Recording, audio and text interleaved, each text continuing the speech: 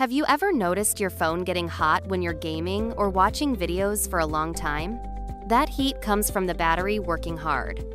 But your phone battery is just a few watt-hours, around 4,000 to 5,000 milliamp hours. Now, imagine an electric vehicle battery. We're talking about 50, 70, even up to 500 kilowatt-hours in some heavy-duty trucks.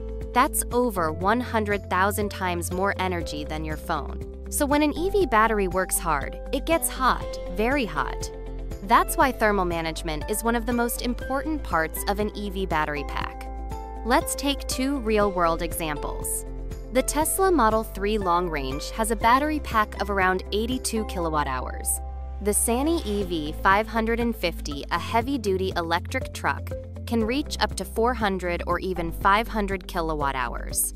During driving or fast charging, energy input and output can reach dozens or even hundreds of kilowatts. That much energy means a lot of heat.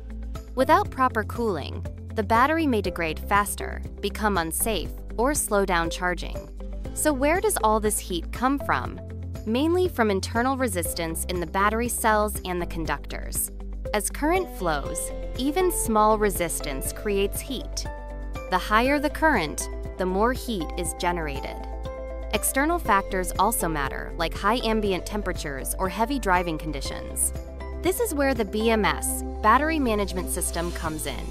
It constantly monitors the battery's temperature, voltage, and current in real time.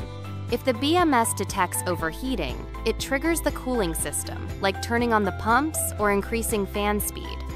It can even reduce charging or discharging power to protect the battery. In some EVs, the BMS controls the heater in winter to warm up the battery before charging. To manage heat, EVs use several types of thermal systems. Air cooling. Some early EVs used fans to blow air through the battery pack. Simple, but not very effective. Liquid cooling. Now most EVs use liquid-cooled systems. A coolant flows through channels or cold plates next to the battery modules, absorbing heat. Then it passes through a radiator or a chiller to release the heat. Refrigerant direct cooling.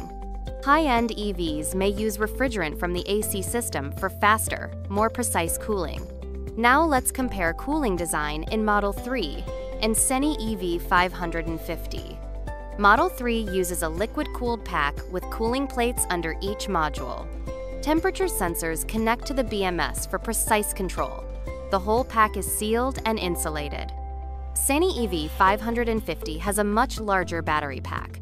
It uses longer cooling tubes, high-flow pumps, and reinforced tray supports. The BMS in this case also balances the temperature across multiple packs. Thermal management is more than just cooling. It's a smart system controlled by the BMS. It protects the battery, improves charging, and extends lifespan. As EVs evolve, the role of the BMS will become even more critical. Thanks for watching.